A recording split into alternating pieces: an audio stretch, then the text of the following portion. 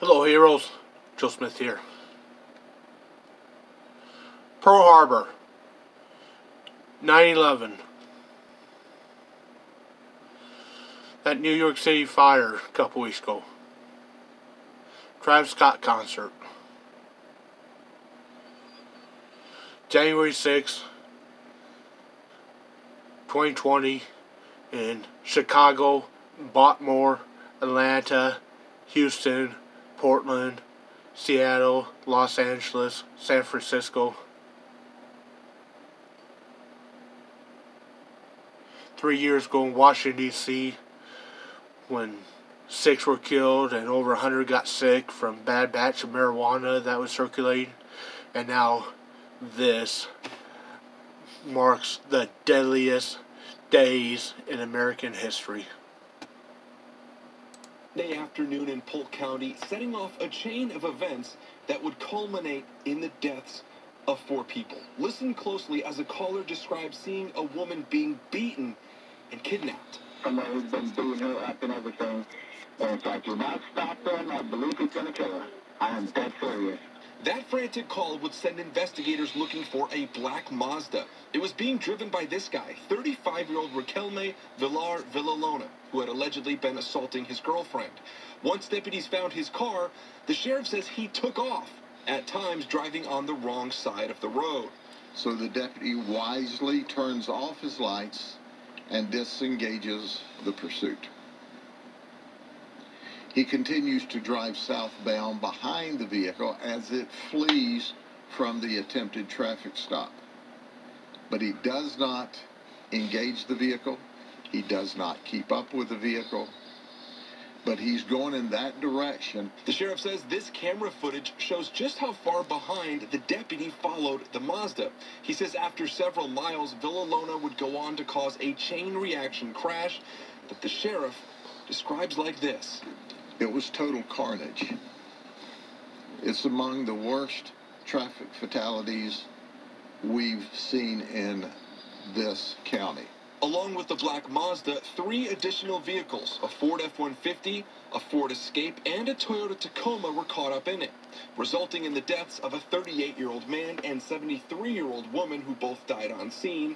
A 48-year-old man later died at the hospital. Their identities are not being made public. Villalona died on scene as well.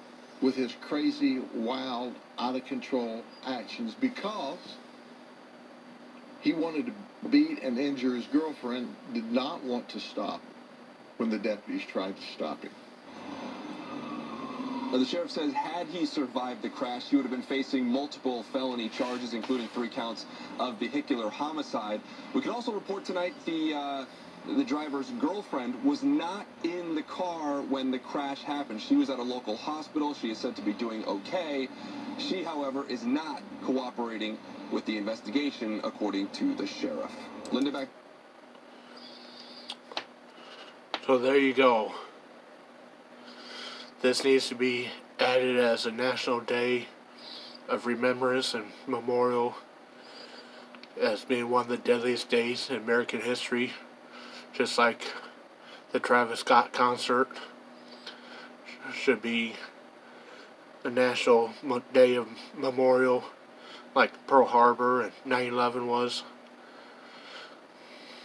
And also that time 3 years ago in Washington, D.C. when it was either 4 or 6 people were killed and like 120 were sick and hospitalized from bad batch of marijuana or K2 or whatever the hell all that shit is.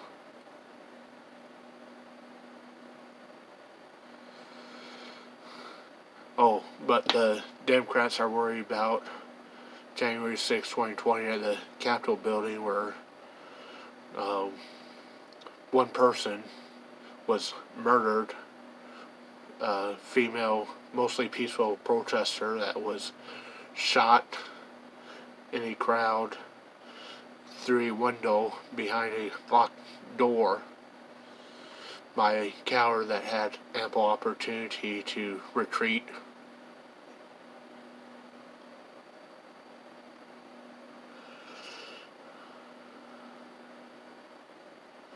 But yeah, pretty sure more people died elsewhere in Washington, D.C. that day.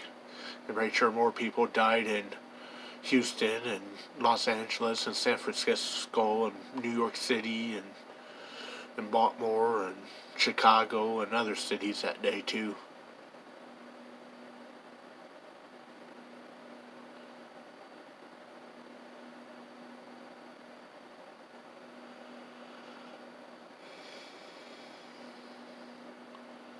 Thanks for watching.